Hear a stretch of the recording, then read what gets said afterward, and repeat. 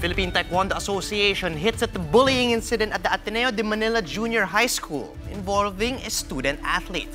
In a statement, the PTA says it condemns any form of misbehavior, which includes harassment, bullying, and acts of violence.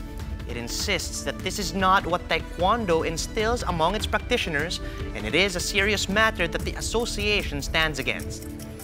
The PTA adds that modesty is one of the 5 tenets of Taekwondo, being taught to all practitioners from the first day of training. The association says it will respect the school's disciplinary action with the implicated students, while it will also conduct its own investigation.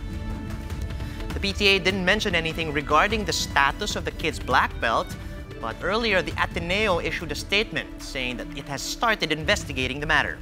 The school administration also appealed to the public to stop sharing the video.